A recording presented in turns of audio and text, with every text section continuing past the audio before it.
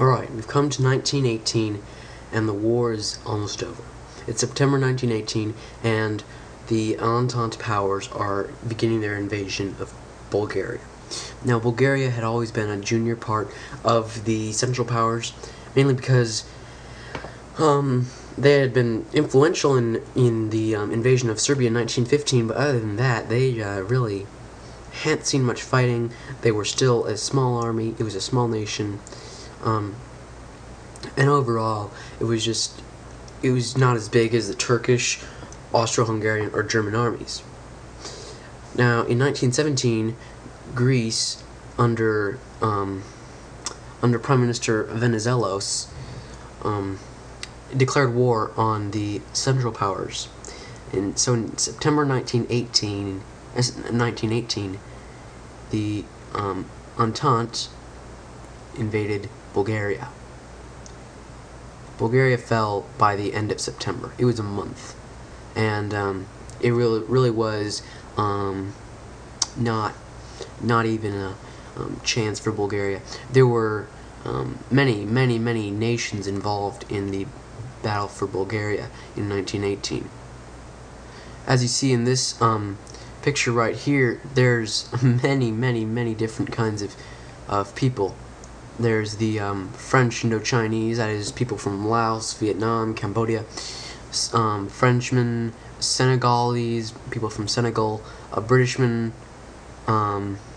Russians, Italian, Indian, Serb, Greek. There's just all sorts of people in Macedonia and Bulgaria at the time, Greece at the time.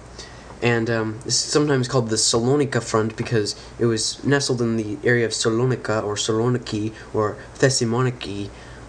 It's called by all those names, Salonika Front, and these Entente powers really show what the diversity of the troops in Greece during the time of the invasion of Bulgaria.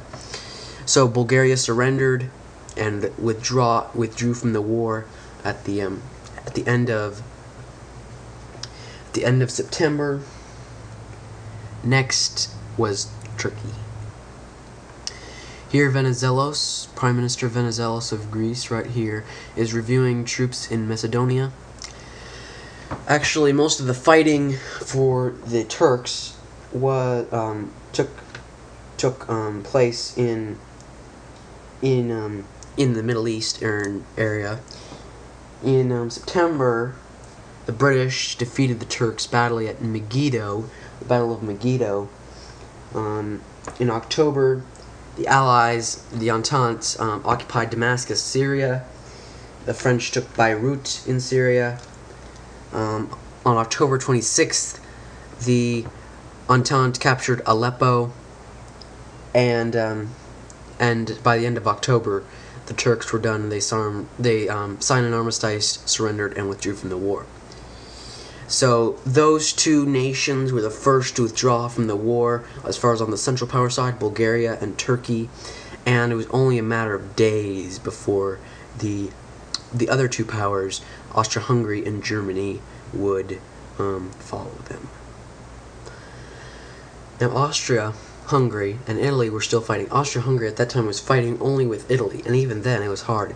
The Italians were advancing across the Piave River, and eventually a battle was fought between October 24th and October 30th, called the Battle of Vittorio Veneto.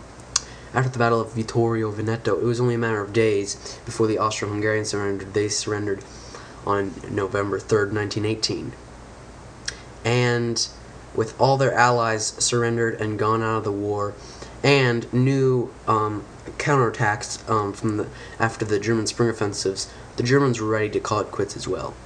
This is a photo taken after the armistice was signed on November 11th, 1918, on a train car